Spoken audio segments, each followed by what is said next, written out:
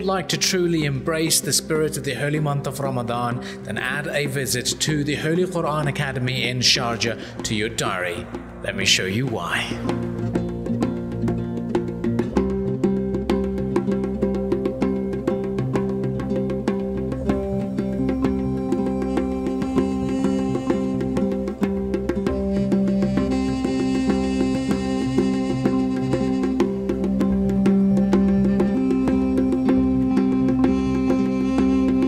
Literally spent hours browsing through the 7 museums offered at the Academy, and my particular favorite one was that hosts over 308 rare copies and scripts of the Holy Quran, some dating as far back as the 2nd Hijri century.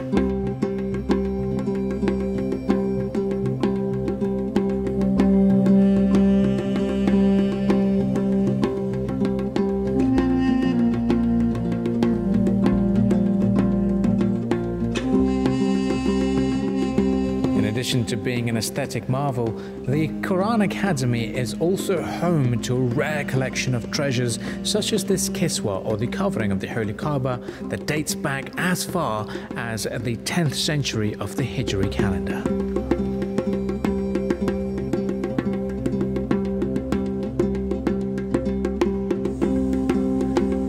What struck me the most was this section that shows the evolution of the writings of the Holy Quran across 15 centuries. And what was the most amazing, little did I know that in the 1st century they preserved the Quran using all means, be it the tree trunks or even animal bones.